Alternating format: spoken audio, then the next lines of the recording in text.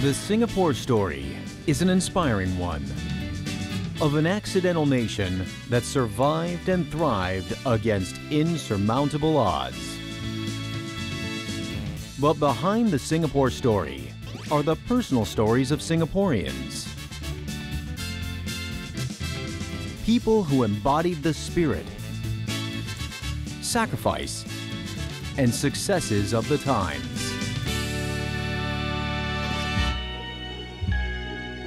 The story unfolds in the 1960s, the decade when determination would triumph over uncertainty.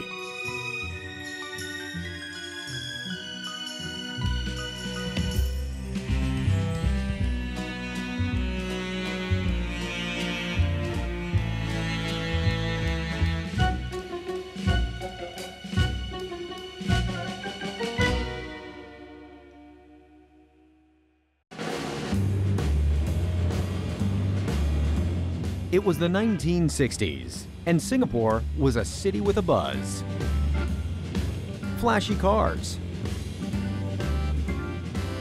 a hip music scene, and even its own Olympic hero.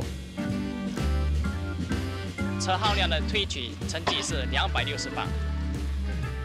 It was also big on motorsports.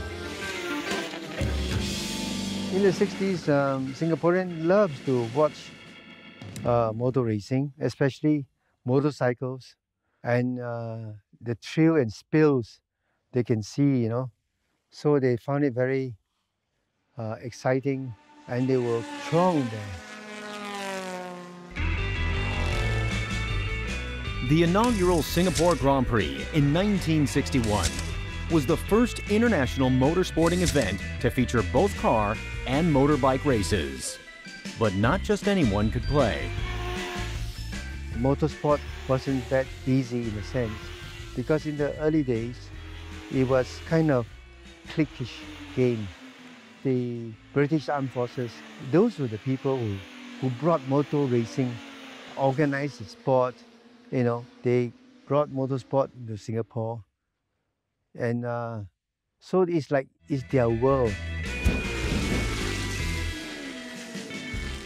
For example, if we want to overtake a European competitor, he will swerve left and right to block you down the straight, right? This is like playing a dangerous game because they don't like to lose to a local.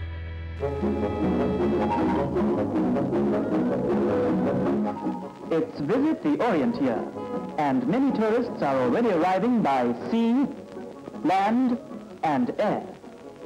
By the end of this year, we expect 150,000 visitors from all over the world.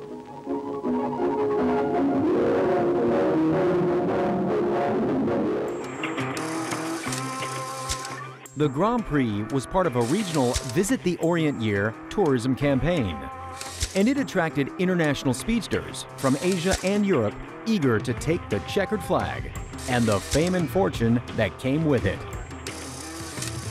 William Liu was then a teenager obsessed with car engines. But little did he imagine he'd one day be behind the wheel, zooming around a racetrack. I was a student, so I didn't have the funds to buy a car. But what I did was I had my skills in refining car's engine performance and recovering the efficiency, potential efficiency from it. And after that, it impressed my friend Tony, who owned the car. Then we were having street racing in town to prove the modification works. From there, we sort of springboard into motorsport. In the Grand Prix's second year, the event was renamed the Malaysian Grand Prix in anticipation of Singapore's impending merger with its northern neighbor. In the next few months, we shall settle the constitutional arrangements for merger. But by 1965, while the merger ran into engine trouble, the interest in motorsports in Singapore had grown. The 1966 installment of this annual event was once again called the Singapore Grand Prix. and it would run under this banner until 1973. William had less money and far less experience compared to his foreign rivals. But the local boy never let all that slow him down. William, in his mighty little Mini Cooper, took on all comers, showing his countrymen where the drive of a true champion came from. William's drive defined the can-do spirit of the 60s. Motor racing is a sport where you must have the drive, your inner drive, that you want to play in the sport. The inner drive wasn't just good for propelling cars round a racetrack. It was also helping to make waves in another sport.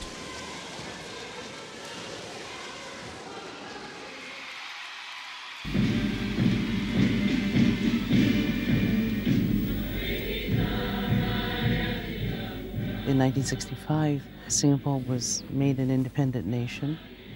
It was an interesting time for not just the country, but for all of us. Barely months after declaring independence, Singapore's athletes were competing in the 1965 Southeast Asian Peninsular Games, Singapore's first regional sporting event as a new nation. I grew up as part of Malaysia until 1965. What was interesting was that suddenly you became aware that you had to become Singaporean.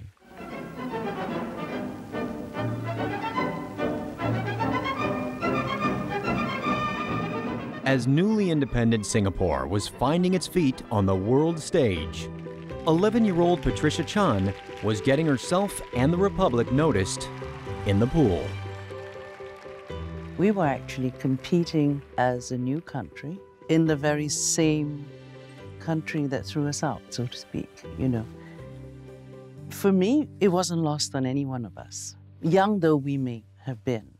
But it was quite clear there was a new flag to represent, there were new colors to fly, and also a sense of, well, look, this is what we can do. This is who we are.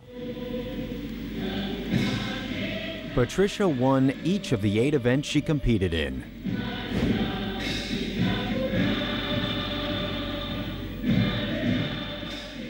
It was a sort of a very quiet sort of pride that certainly we made them stand up 8 times to listen to our national anthem, Singapore national anthem.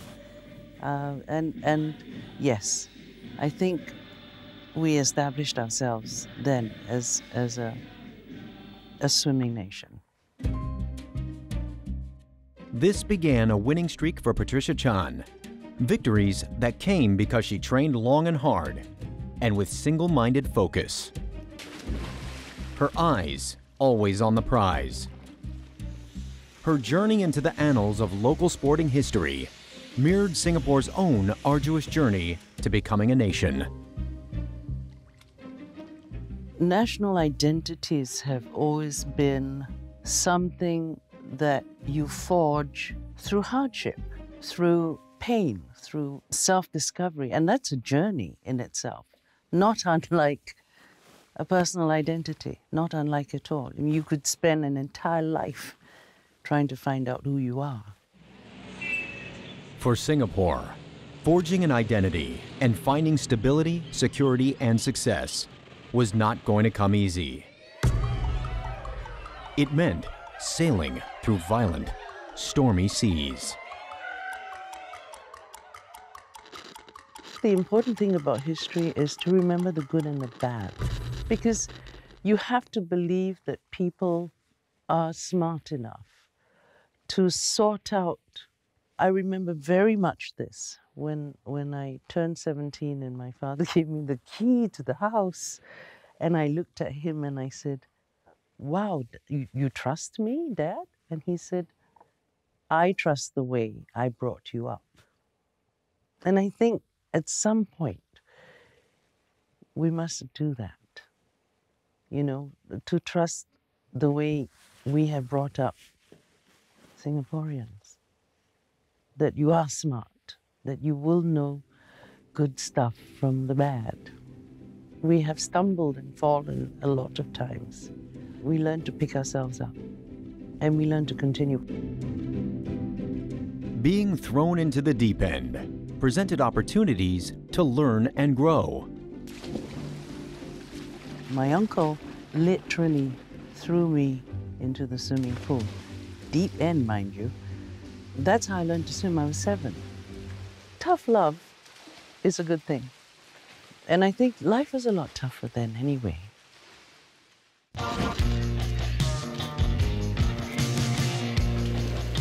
William Ho had his share of tough love too.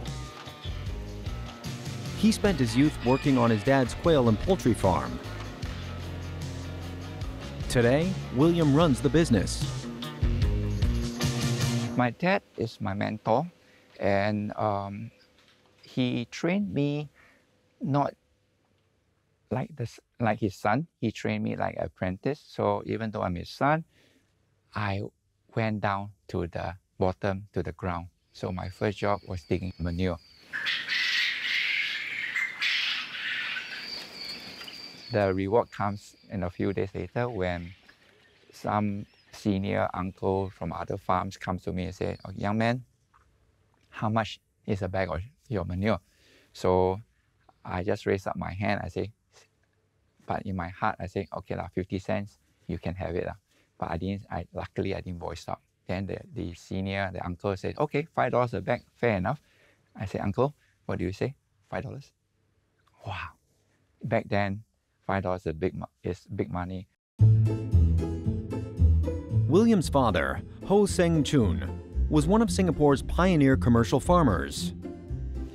In the early 60s, farming was one of the government's top priorities.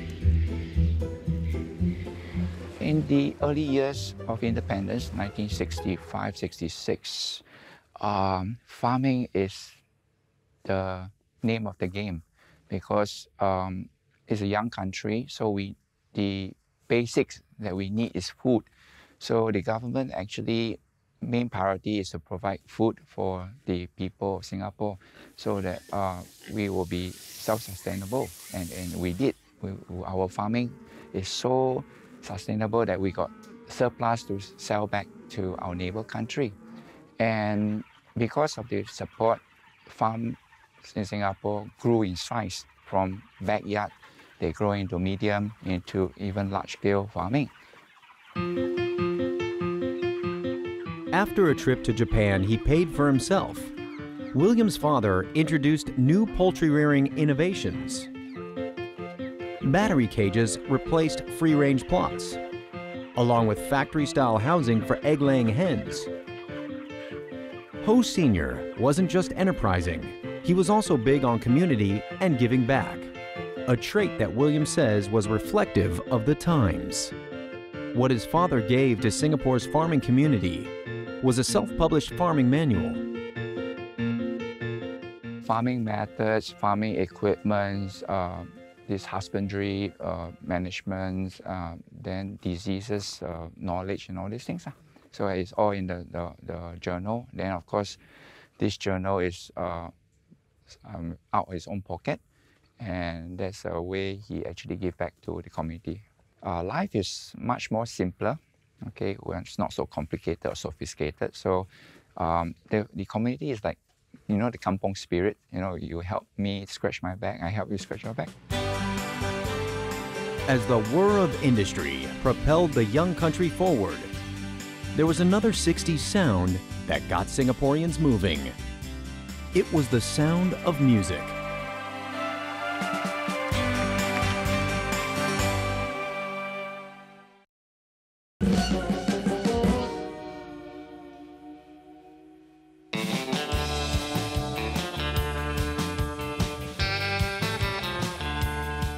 Orchard Road was not the shopping belt that it is today. Orchard Road with a whole lot of sprinkling of live music, if you think of it. You go to Orange Grove Road. That would be the original Orchard Hotel. You have a restaurant run by the hotel called the Golden Venus. You go down to the Lido. There'd be a place called the Rose Door, which was also basically a dinner dance club. And across the road, you'd have the Tropicana. You go down the road, you get the Princess Hotel Garni, and obviously you had Raffles Hotel. Singapore had its own version of the swinging 60s with a vibrant live music scene. The popularity of live shows meant a career in music wasn't such a far-fetched dream. But breaking into the business did take persistence and guts, as local music veteran Horace Wee found out. What you did was you try in all ways and means to get yourself known. That means you try to play in whatever jam sessions there are. You also go up and have the gall to go and ask the band leader, "Excuse me, sir, can I sit in with your band," right? And the old musicians were crafty devils, right? They would say, "Oh, okay, let's see how you play." Musicians in the 60s didn't have swinging lifestyles. Most did it for the love of making music and in the hope that they'd be discovered. And of course, if you get well known in the club circuit, somebody higher up might notice you, right?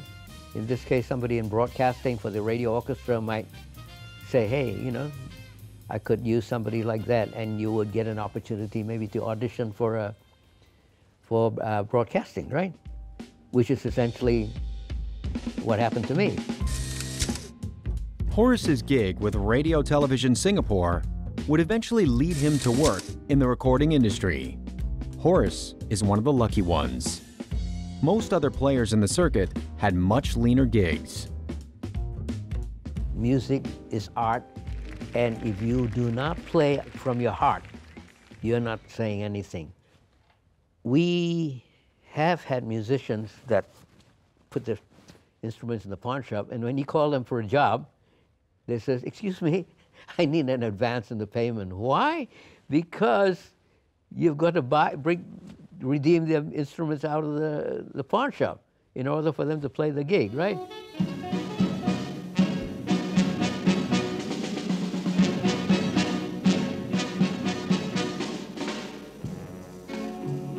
Nowadays, we have so much exposure to different choices of media. But in those days, even before the advent of television, all you had was radio. Radio Fusion was actually more the leader of popular music. They would be probably spinning the popular songs of that day, right? From the 50s, 60s, whatever was the top hit.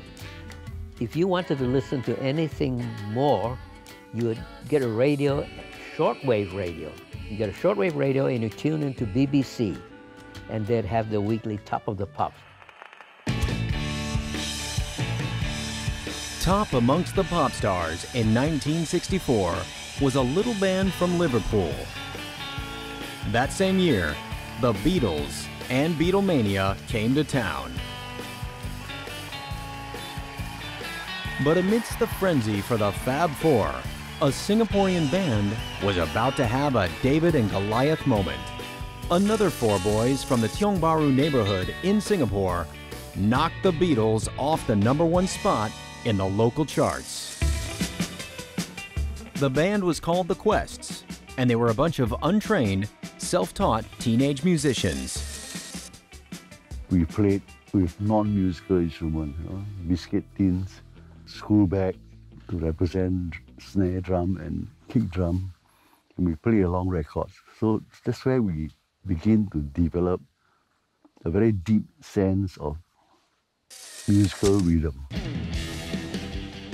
We won one huge talent time, and we were spotted by the then RTS, Radio Television Singapore, and they got us to appear on some of the programs. We were being called back again and again and again, yeah. Not that the pay was very good as usual, but we were happy as young lads. Teenagers, 17, 18 years old, or even earlier, maybe 15, appearing on TV, national TV. You're something. People are happy to appear on national TV. We had to play as it comes. No room for mistake because it was telecast live. No room for technical issue. No, not supposed to have any problem with the cables or the sound amplifier. Live. And we did it. But as swinging as the 60s were in Singapore, it was still a conservative Asian society.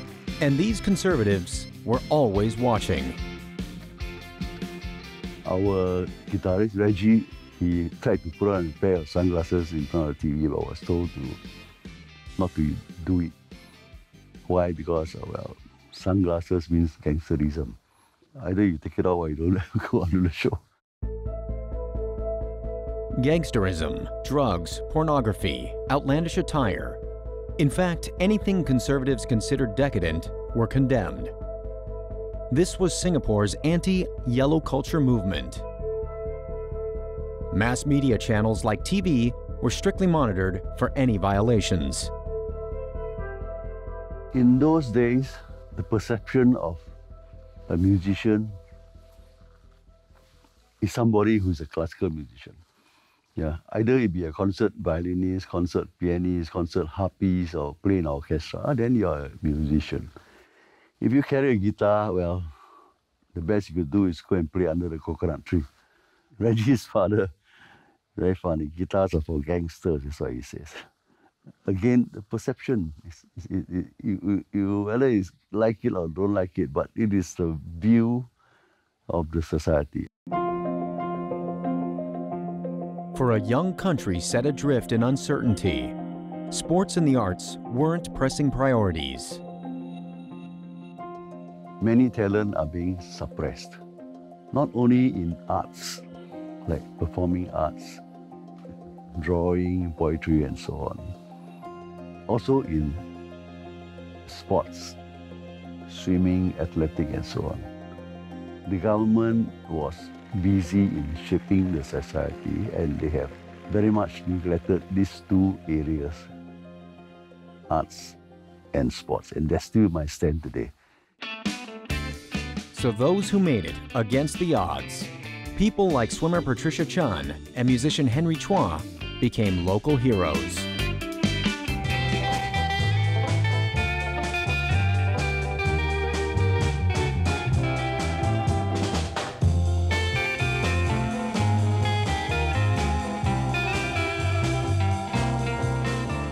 In November 1964, one of the Quest's original compositions, Shanti, launched the band into regional stardom by knocking the Beatles off the top of the charts. For many growing up in the era, the popular anthem captured the spirit of the times, but the mood of the 60s weren't always upbeat. Like on the 10th of March, 1965, a day forever etched in Henry Chua's memory.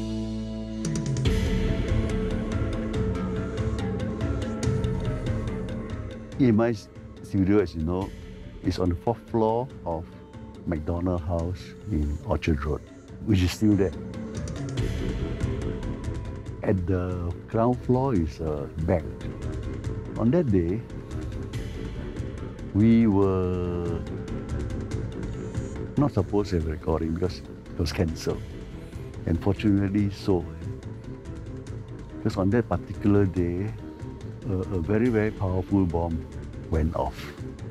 This bomb was hidden on the staircase of the front lobby, where the two elevators are.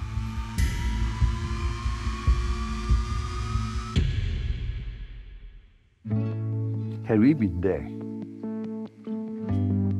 we would probably be at the front of the building and probably got hit as well. The bombing was the result of the Indonesian government's opposition to the formation of the Malaysian Federation, of which Singapore was a part. The conflict was called Konfrontasi. It triggered a series of alarming events.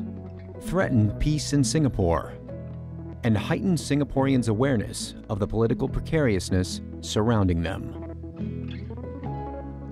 The McDonald's building bombing, I remember, because the SGI is near, not too far from there, right? So I remember the incident that happened. One of the bombers was sentenced to death, and as school kids, you know, living around SGI and so on, we decided to go and listen to the court case. Francis Pavry moved to Singapore with his family in the early 1950s. He grew up with Singapore in the decades that followed and braved the storms that came, both metaphorically and literally. What happened is the flood water just came and came and came, and there was very little we could do.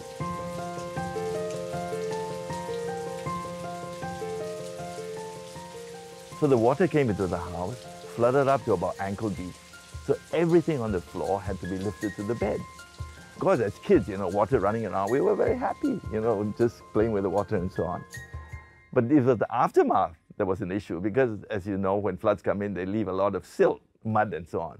So after the floods receded, my gosh, I tell you, the whole house, you know, was filled with silt all over the place. So we had to clean and clean and clean. And I think it was months before we actually got rid of everything, you know. So that's, I think, marks the society then, you know. People did what they needed to do, and if things happen, they solve the problems and continue with life. The floods came and went, but nothing could douse the fire that fueled rapid growth. Economic growth was, what, 10, 12, even sometimes double digit, you know. So this is a rising tide, and they say a rising tide floats up all boats. So everybody was in this.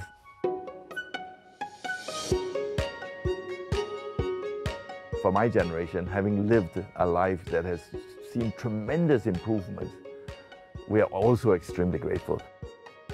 Let me give you an example. 4 of us lived in one room, right, along this corridor. That's one room, 4 persons. And the progress has been remarkable. Now I am living with one person with 4 rooms. That's the contrast that I can give to see how well Singapore improved. And largely, and I'm extremely grateful for that. Probably the one with the cleaner shirt. That one? Yeah. That's correct, that's me. Go down. Francis, today a retired lecturer, volunteers at the Singapore Science Center. Yeah, maybe here. 81 to 90, is that you? No. So there's been tremendous progress because of the drive towards competition, meritocracy, and that competition and that kind of life has given us all this wonderful progress. And that's where the irony comes in. And the irony is that we want a slower life, we want to be contented, we want to have more compassion. But these are the qualities that, if we had considered, would not give us the economic progress we have today. So how do you reconcile that?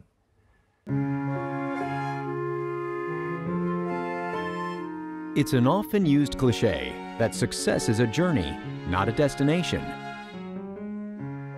Well, for women in Singapore, in the still conservative 60s, taking that journey off the beaten path was not quite a done thing. Those days, a lot of jobs, they say, oh, your woman cannot do it. But just for a while, then they prove that we also can do whatever they do.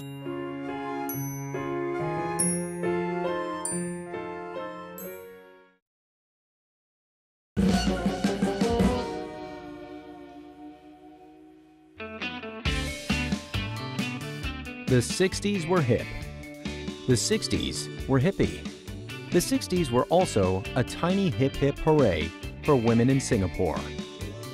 By then, they had cast their first vote in nationwide elections, had their rights protected by law under the Women's Charter, and housework was no longer the only kind of work they were recognized for. Yes, those days, a lot of jobs, they say, oh, your woman cannot do it. But just for a while, then they prove that we also can do whatever they do. 76-year-old Evelyn Wong is a former cop. She joined the police force in 1963 when she was only 18. At a time when it wasn't common for a woman to have a career, let alone one as a crime fighter. This was a big deal. My family, in fact, my parents are okay, but only certain relatives just to comment. Tell my mother, why you let your daughter go and join police? This type of job not suitable for women and the kind of things. So also my sister-in-law also tell my mother she can go. I think 2 weeks only she will cry and come back. Actually, those days we find a job, we're very happy already, so we don't bother what people say. Our training is very tough and tight at the time. We got no time to think of whether to leave or to continue or what. Evelyn stuck with it for more than 30 years. One of her most memorable assignments was going undercover, gun in handbag, to protect her former high school principal who had received death threats. Scary, but for Evelyn, just another day on the job. No time to scare. No time to scare, to tell you to go, go. That's it. That's got her with a bit fear, but you got no choice because it's your duty, you have to protect her. Another thing is because you feel very proud because, wow, I was chosen to be a security officer to somebody, to your own principal. For this job, I also went to a special training for shooting. So that's why I become a markswoman. They learn everything the men police do. Here they are, identifying such things as opium implements, which they may come across in the course of their duty. We learn how to do multitask.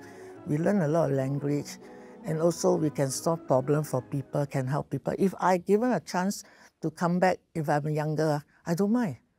I always tell people I don't mind to join back again because whatever we go through in the police force, it's not everybody can get that kind of experience. Evelyn's life as a cop began with 9 months of intensive training at the police academy. Man or woman, you went through the same drills. It's the same. What they go through, we have to go through. What the instructor say, we have to follow that kind. Very strict. Cannot question. You question only, they will shout at you, you go and run 2 rounds, come back. No question. But all that tough training still didn't entirely prepare you for the rough and tumble of the streets. Gangsters extorted money from businesses, including coffee shops and street hawkers, and most paid up. There's no choice because they have to live. If you don't pay, they will destroy your things. So these are the life, those are the 60s, what the Singaporeans face. Yeah, the environment is very complicated and a lot of gangsters walking around to collect those powerful fei. Yeah, so you need to know someone that in the gangster background to protect you. Normally they will settle by themselves. They won't go to the police. Tan Siak Che's father and grandfather were both street hawkers in the 60s. They sold fried kway teow and fishball noodles at the Ju Chiat Street Market. Gangsters often showed up to extort their hard-earned money, but these thugs didn't always get their way. He refused to pay, so he just tried to fight back. So after that, the neighbor that there also will help him also. And because my father got quite a lot of friends there, so the gangster also, after that, don't dare to come back again.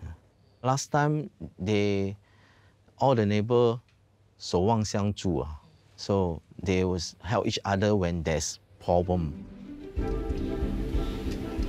This was the kampong spirit in action, the camaraderie of friends and strangers alike. They would come to fill their stomachs and ended up making friends. Last time, hawker is a place that they exchange information, talking about news. When people meet, when they meet down there.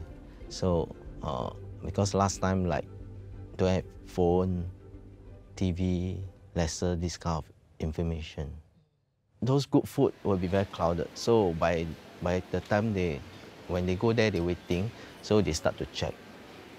Because they normally is neighbors, so they'll see each other every time.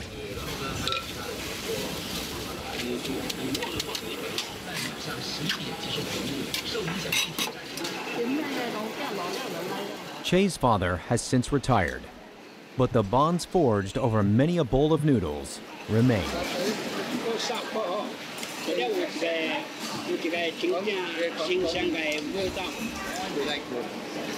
Today, it is Che that wields the ladle at the stall, after a trial by fire under his father's stern, watchful eye. He's a very strict person and short-tempered. So when we are young, we start to helping out on his hawker store. We are very scared actually, because when he teach us, he will just stand beside and see. Once you do wrong, he will start nagging at you. And you have to follow 100% the way he did. You cannot change at all.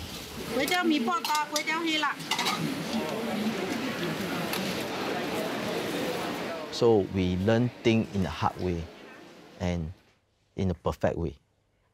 See, so after thinking, yeah, because of he, we can manage this store well now.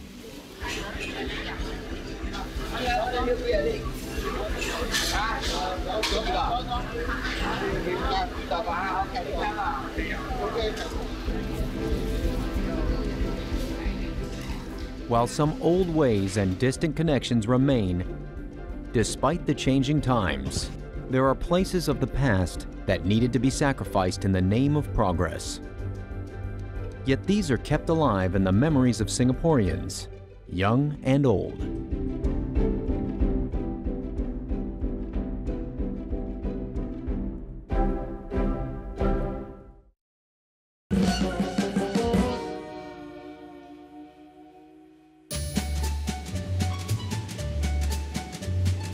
Saya Asia binti Husin, bekas penduduk Pulau Brani. Umur 76. Duduk Pulau Brani selama 30 tahun lah. Sejak saya umur 2 tahun. Saya datang Pulau Brani umur 2 tahun lah, mak bapak saya bawa. In the 1960s, Pulau Brani was home to about 500 Malays and Chinese. Di Pulau Brani banyak kemudahan lah. Ada wayang, ada klinik kecil, ada kedai-kedai, ada pasar kecil, pasar sikit aja. Balai rakyat ada, banyak British Army sana.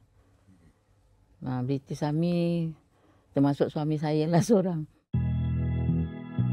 Islanders lived in 4 kampongs across Pulau Brani, which in Malay means Island of the Brave.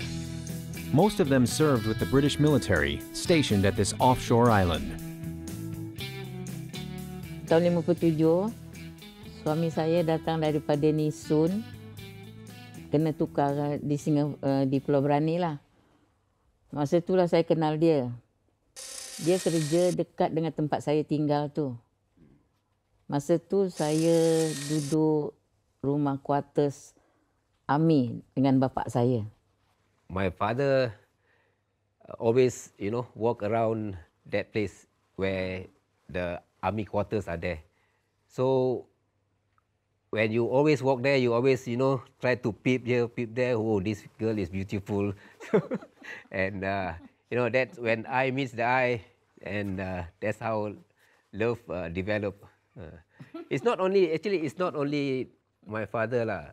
Most of the islanders, married with the British Army personnel. For the islanders, the British Army is the most sought after to make as a husband, because of their work, you know. Unlike if other villages, fishermen, you know, where they cannot have a certain future. Very handsome, dia. What? Handsome.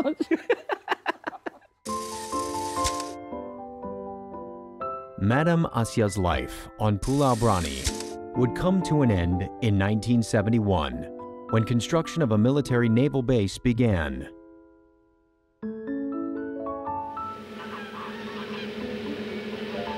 The island she once called home was officially declared off limits. Masa dapat tahu kita nak kena pindah, rasa sedih jugalah. Tapi diorang cakap kita tak boleh tak nak, kita terpaksa kena pergi juga. Tapi lama juga saya fikirlah, apa tu, macam masih sayang nak tinggal Pulau Brani. Teringat banyak peristiwa saya kat sana lah. Dengan suami, dengan mak, keluarga-keluarga semua. Rasa berat hati juga nak keluar. Nangis juga nak keluar.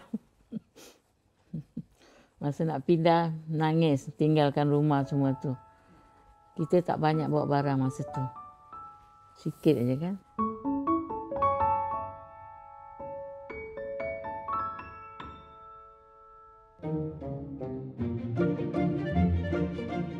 The move from kampong homes set in nature to concrete flats and multi-story buildings set within the nation's sprouting public housing estates was for many a difficult transition.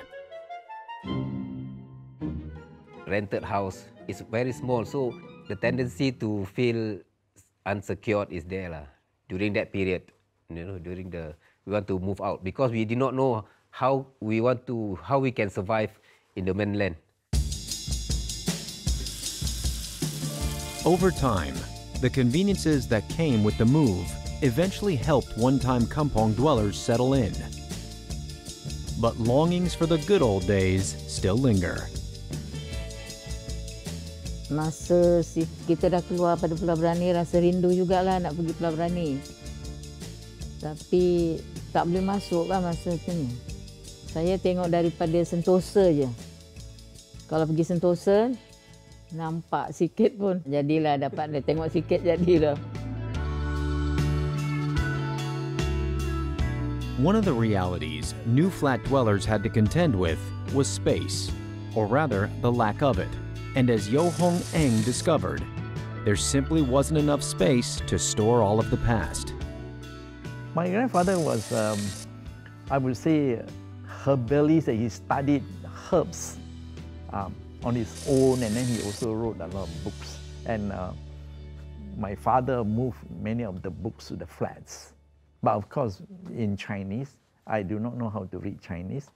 And then, unfortunately, the flat was so overcrowded, so I threw some of them away, and then most of them away. And when I became adult, then I realized that, hey, I have thrown away some treasures from my grandfather.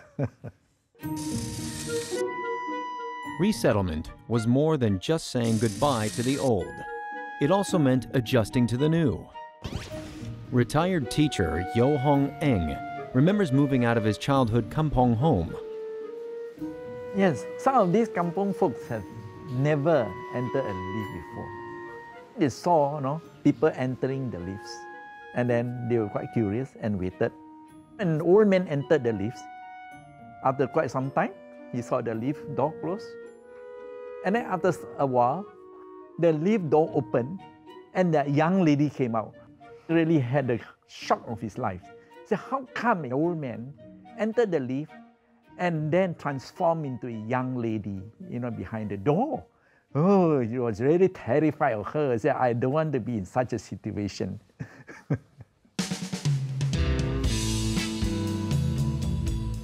Resettlement, while difficult, brought progress. Hong Eng doesn't deny this, but as a collector of heritage memorabilia, he also believes that out with the old, in with the new isn't always a good thing. I like to let the young people know that those things were actually made with people with passion, people with skills, and people with, they put the whole heart and mind to make the particular object. The value of preserving the old isn't lost on all young people. 25-year-old Sean Chum feels the same way about physical spaces. People often think of history as something that is dead, something that is in the past. And if you look at a kind of abandoned building, you don't really see the life in it. You don't really see what could have happened in it. All you see is just piles of rubble or bricks, decaying wood.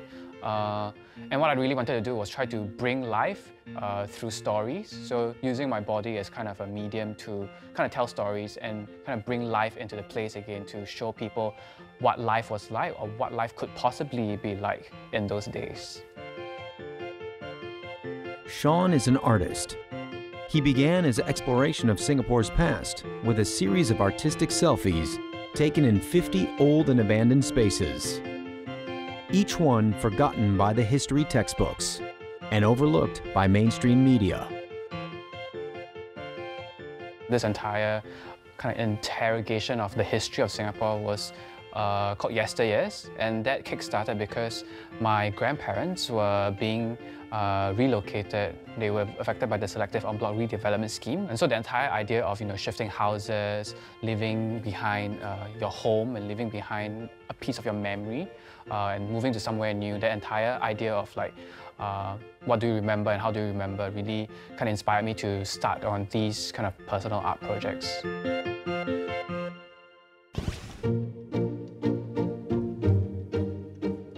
History is not your big narratives.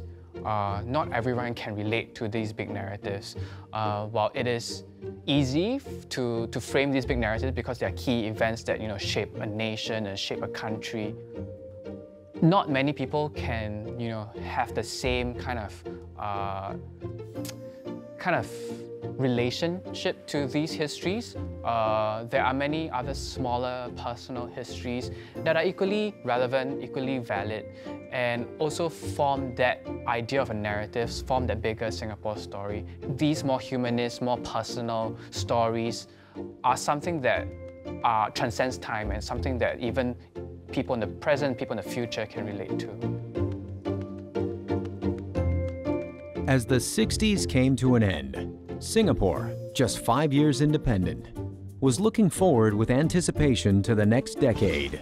A decade of getting things done and growing and finding an authentic Singapore voice.